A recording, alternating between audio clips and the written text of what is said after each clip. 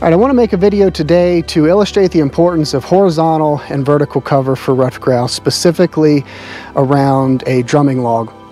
Now, I'm on my property where I have seen ruffed grouse in the past, but candidly, the log that we're going to use as an example, I don't know if this is an actual drumming log, but I want to use this log just to paint a picture and use as a teaching tool why it's so important to have horizontal and vertical cover around a potential drumming log site. And if you look 360 degrees around, this part of our property was clear cut about 30 years ago, and you can see a lot of stems, you can see a lot of trees. You would think that there's a lot of cover. There's some overhead cover a little bit, there's a little hole up there, but you see all these stems. It's a little shrubby, a little brushy. In a 360 degree view, you might look and think and say, oh, well, there's decent cover in here. If a ruffed grouse were up on this log, he could feel pretty safe and secure. The number one predator for a ruffed grouse are actually avian predators, hawks, owls, mainly your woodland hawks, sharp shins, and Cooper's hawks. And again, you pan around and you look at all the stems. It's a little shrubby, it's a little brushy. You might think that this is decent enough cover for a grouse to get up here to drum, to do his thing, and to find himself a girlfriend, hopefully.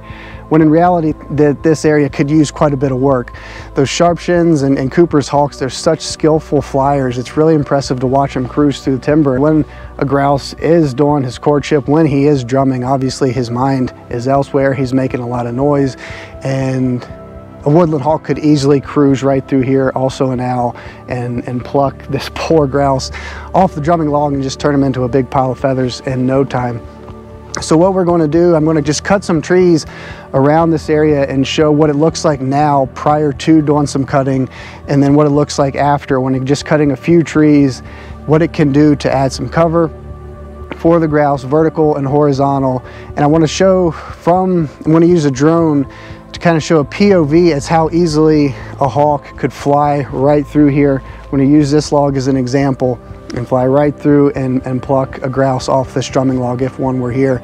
A little bit of work can go a long way to protect a grouse on a drumming log and hopefully help him see another day. All right, I'm standing right here where I'm going to fly the drone from, and first we'll do a before shot. And if you look right through here, right at the top of my finger is right where we were just now sitting, right beside that potential drumming log site. And again, I don't know if it actually is a drumming log, but there are a lot of logs behind me from where this piece of property was clear cut, that if they are not logs now, it's very likely they were in the past, or hopefully they will be in the future. But I just picked this spot because I can fly the drone through here. And it's important to keep in mind, obviously, that a sharp shin or a Cooper's hawk, red tail, even an owl, they're obviously more skillful flyers flying through timber than I am with the drone. If I can easily fly my drone through here, imagine how easy it is for an avian predator when it's actually looking for food. So I'm just going to cut some trees behind me. I'm going to flush cut some trees so we can get some stump sprouts, get some vertical cover. I'm actually going to hinge cut some trees. Eric and I have never been big hinge cutting people. We've always said that there's a place for it. And I think this is actually one of the places for it, because the thing is with the grouse around here, they don't really have a lot of time to wait for that forest regeneration, 6 to 8 years for it to get real stemmy. So if I can create some cover immediately that is going to be horizontal, and since the hinge cut tree is going to stay alive and continue to grow vertical, if I can do that around a drumming log, then hopefully that will buy the grouse some time, and we won't have to wait as long for that regen to get those stems per acre that your typical grouse habitat would typically look like. But anyway, going to fire up the saw. We're going to do a before shot, and then after we cut some trees, we'll show you an after.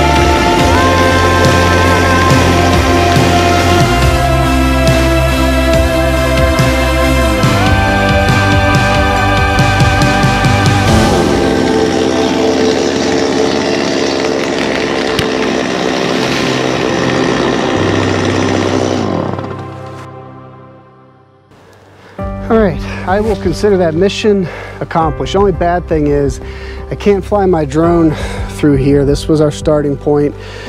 Drumming log is at the top of my finger. And I wanted to do it before and after, flying the same lane with a drone to see what horizontal and vertical cover can do for a grouse on a drumming log. But unfortunately it's too thick and brushy in there now. Bad news for the video, good news for the grouse. But I am going to try to do a walkthrough just so you can kind of see what we accomplished. There's a lot of greenbrier in here, which is exciting to see. Obviously it's going to get more sunlight from the hole in the canopy. I flush cut a lot of trees. I hinge cut a lot of trees, which my hinge cuts probably aren't very good. Flush cutting the trees, we'll get some stump sprouts, some vertical cover. There'll be mineral stumps for deer. The hinge cuts, like I said, we're never been big hinge cut guys. We've always said there is a place, and again, I think this is a place for a hinge cut because they'll stay alive. You have that immediate horizontal cover, and then obviously with the hole in the canopy, they'll try to grow up, and then you'll get some vertical shoots and some vertical cover off of the hinge cut that way as well. And you can just see all the branches, the brush through this area from trees that we cut. Like I said, the hole in the canopy will create a flush of, especially in here, a lot of greenbrier. I'm hoping some brambles, blackberry, hopefully some native grasses. But here we are at the drumming log, and you can see a 360-degree view with all the trees that we laid over and the brush. And this isn't a quick fix. Obviously the trees, the tops on the ground do provide some immediate cover, but we're opening a hole in the canopy. These trees are going to stump sprout. We'll get a flush of growth. Stump sprouts, higher stem count, which will increase the just overall cover around this potential drumming log. And we're just making management decisions with ruffed grouse at the forefront. In this area, the whole area needs a lot of work. We mainly cut yellow poplar, tulip poplar, of which there are in excess in this area. But again, just thinking about ruffed grouse, I know there are some in this area, and you know, I left a lot of black gum. We'll leave black gum in this area for soft mass, cherry for soft mass. We'll release our white oaks and our red oaks for hard mass. So it's just thinking through each decision we're making and how can it benefit ruffed grouse. I know whitetails are going to benefit from the work that we did today for sure, but a more sensitive species like ruffed grouse, whose numbers are declining, every little bit we can do, every management decision that we make can be helpful and make a difference. And they certainly need our help right now. Like I said, I don't know if this is a drumming log, honestly. It may have been one in the past. If we can build back numbers, hopefully it will be one in the future. But this video was just to create a visual, use this as an illustration to how important horizontal and vertical cover are to a drumming log for a grouse and how easily it can be accomplished. We were in here for maybe an hour, and between hinge cut and flush cut trees, it was probably 20 trees we put on the ground. But every little bit we can do for the ruffed grouse makes a difference. I'm excited to see, hopefully go for a walk this spring and hear a ruffed grouse drumming in this area. That would be icing on the cake. But just as it is for you, it is for me. Wildlife, it's our way of life.